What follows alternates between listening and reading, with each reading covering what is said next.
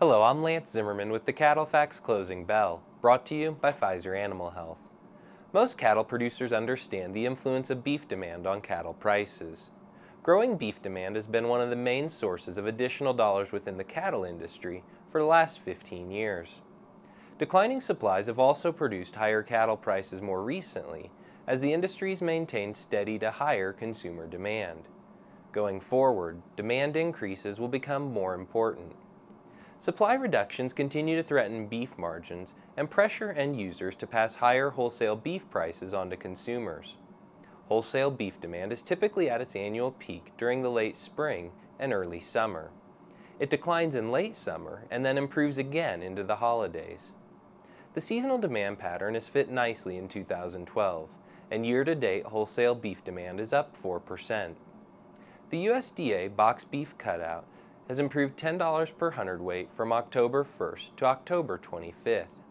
Most of the price increase came from improving chuck values, where chuck roll prices improved $25 per hundredweight. Since then, end cut prices have declined between $5 and $10 per hundredweight on a primal basis, while the rib has improved $6. These price changes mark the beginning of what should be stronger middle meat demand from now into early December. The 112A boneless heavy ribeye price has already improved 70 cents from its October lows. This will remain the subprimal cut to watch going into the holidays. Improving cutout prices and wholesale demand generally depend on how the rib performs at the end of the year.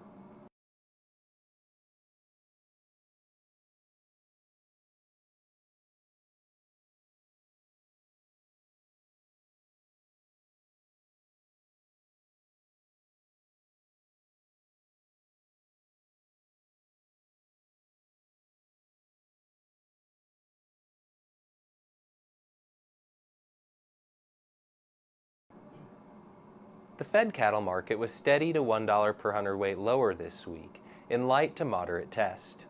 In the north, trade occurred at mostly $125 to $127 per hundredweight on a live basis, and $195 to $197 dressed.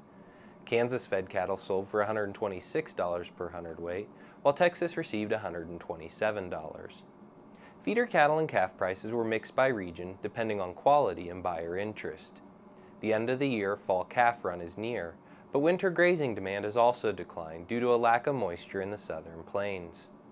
Slaughter cow values were steady to $1 softer for the week, and boxed beef values declined as Hurricane Sandy discouraged buying in the northeast. However, better interest should develop in the coming weeks as infrastructure repairs continue and consumers get back into a routine. Corn prices rose slightly as concerns grew regarding the South American crop.